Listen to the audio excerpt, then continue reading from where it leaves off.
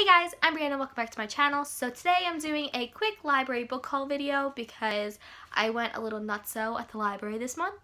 I haven't got a chance to go to Barnes & Noble and I'm limiting myself with buying books and I've done a great job with that.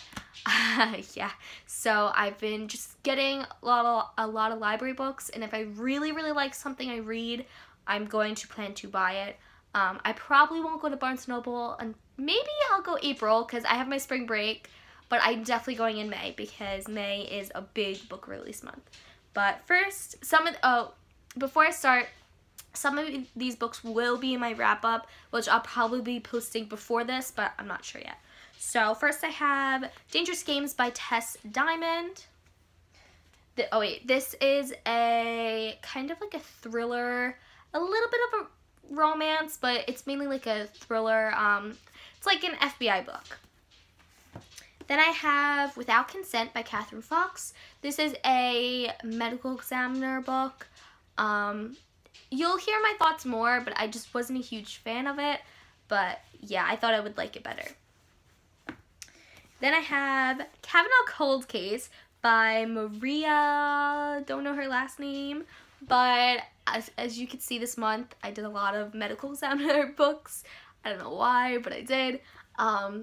So yeah, this one is a medical examiner detective romance book. Then I have Blind Date by Bella Jewell. Super excited to read this. This is book 3. They're kind of standalones, but they're connected. So the first one was, I'm forgetting the first one. That's not good. I know the second one's 72 Hours. I forgot the first one, but it has the blue cover on it. And this is the third one, and I'm very excited. I'm definitely going to be reading this probably in the next week or so. So, yeah.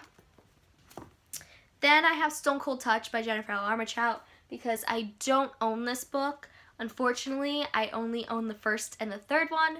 So, yeah, I got it from the library so I can show it to you guys and actually read it, doing my annual, I guess, reread of the series.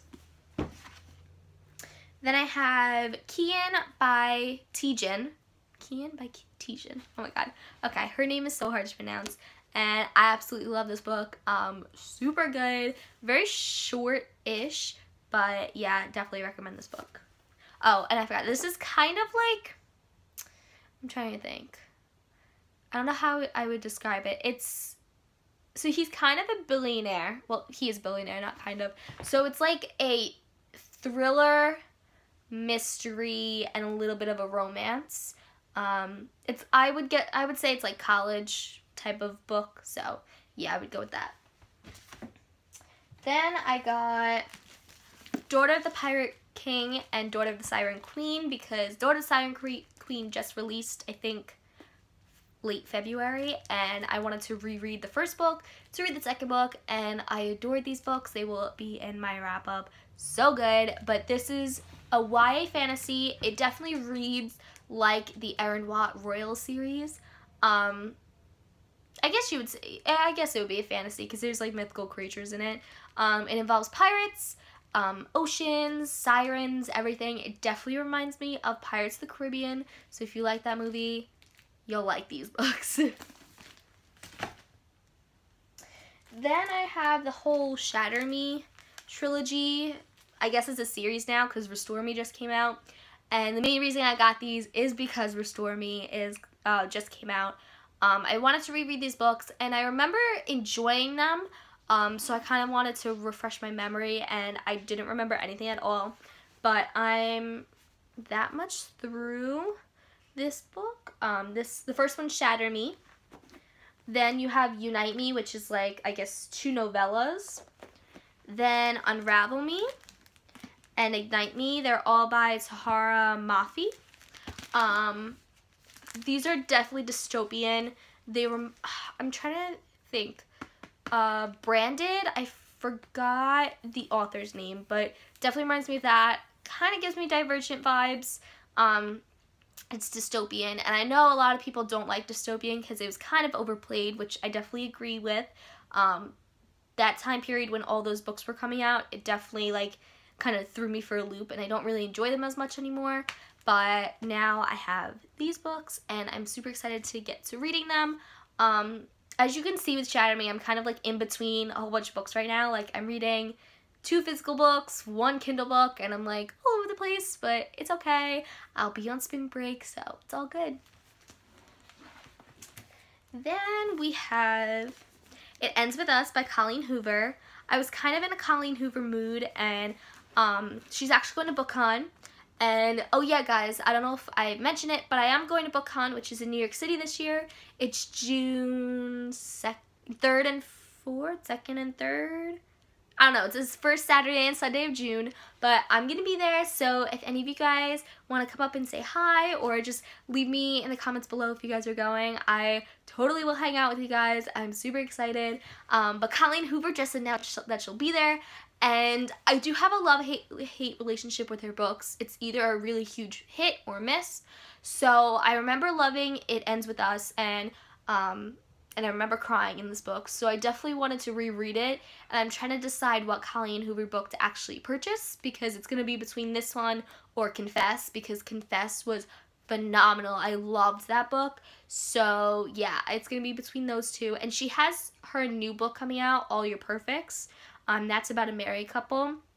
This one, all I remember from it, it's about a guy who's a surgeon and a girl who moves to town. She just graduated from college, and I remember they both have like struggles and everything, and they're trying to like, I guess, make a relationship, but this book was really, really good, so I wanted to reread it and just kind of, I don't know, I was in the Colleen Hoover mood. Then I have The Wicked Deep by Shea Earnshaw. I think how to pronounce her name. This book is a witch book, kind of. It's like, basically what happened was back in 1822, 3 sisters were convicted of being witches, and they were drowned. Like they were tied with their ankles with rocks and they were drowned. And each year they come back to this small town and they possess these 3 girls' bodies, and they take as many boys to the ocean as possible to basically get like vengeance on it. I am on page 78, so I'm kind of like this far in it. Everyone's been saying really good things, but I don't know how I feel about it so far. I'm not in love with the main character. I'm not really in love with the plot. I only like when the sisters have their own chapter, which is literally like a page. So I kind of want to read it to just see what happens, but I'm not like fully in love with it, which is very disappointed because I was super interested in this book. And I don't really read witch books, but this just seemed really interesting to read. So I think I'm going to go finish it. So yeah, this is yet another book I'm in the middle of. And then I have The Queen's Rising by Rebecca Ross. This reminded my mom of, because I showed her it. In the beginning, it has like family trees, and then like the birth line of them. I don't know if you guys can see that. I'm not really a huge fan of those books because I can never keep the characters straight in my head. So my mom was like, yeah, that reminds me of Game of Thrones. I had to like keep flipping back to like figure out who was who. So the plot's interesting. It's about like a girl who, I guess they have like different houses that specialize in different things, and then so like knowledge, wit, all that. And then if you I don't know, if you like master one of them, you become like something on the king's throne. I don't really know, but a lot of people were saying it's good, but it's slow. So I'm really interested to start it. I don't know if I'm gonna like it 100%, but we'll see. I'm very open to seeing stuff, and yeah, so that's pretty much it for my library haul. I definitely put more books on hold, but I haven't received them yet. One of them was another Tijin book. Cole, that one I think is a mafia one, and I'm not big on mafia books, but it is a Tijin book, so I'll try it. And there was another book that I requested, but I forgot what it was. But yes, so that's it for my library books. I hope you guys enjoyed this, and let me know down below if you find any books interesting. I can't talk today, guys. Or if you recommend any books for me that are similar to these. So yeah, hope you like this video. Be sure to subscribe if you want to see more. Bye!